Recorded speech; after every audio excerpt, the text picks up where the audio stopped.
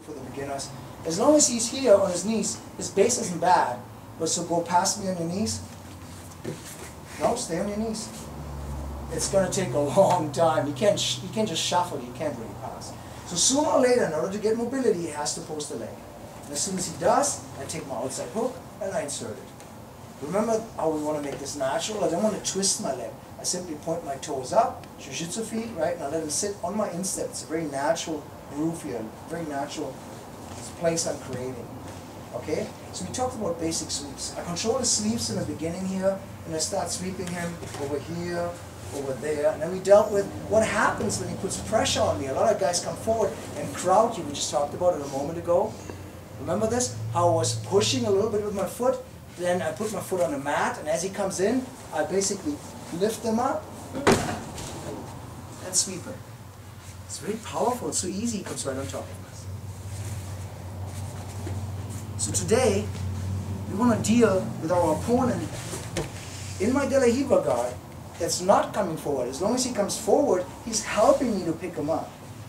But we're dealing with somebody who's sitting very firm in place, either, or is actually starts moving back a little bit. Just making base here, removing himself from it. The problem with the De La Riva guard and with all guards is as long as he comes a little forward, he's in his base position here and he's well anchored. I can't just throw him around and sweep him. I could only do that if I'm a lot stronger than him. Technically, there's still an equilibrium because he still is on a well defensive footing and I haven't opened up yet. I do have a guard on him and I got a position, but I can't start sweeping him instantly just because I have this position. He wouldn't allow me to get there. So, but when he starts moving back, things are changing. He's getting out of balance a little bit. He moves back, but even more, this side here is wide open now. See, here's what I want to do. It's very simple, guys. If the center here is crowded, I just kick my leg out, swing it around, put it on his bicep, and kick.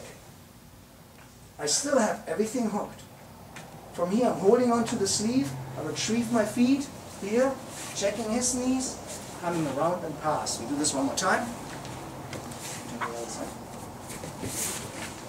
Every time he's in my guard, I control his sleeves and he starts backing out.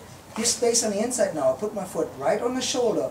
I get this hook straight up, and again, I'm creating momentum. I kick a little bit, but that alone just brings him about here. I'm creating momentum by rocking over my left shoulder here.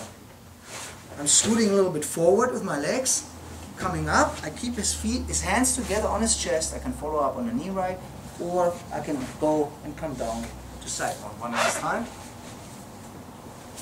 Post, I hook, swing on the inside. If it's busy here, I swing on the outside, kick him over here, control, come up, and gain cross-arm.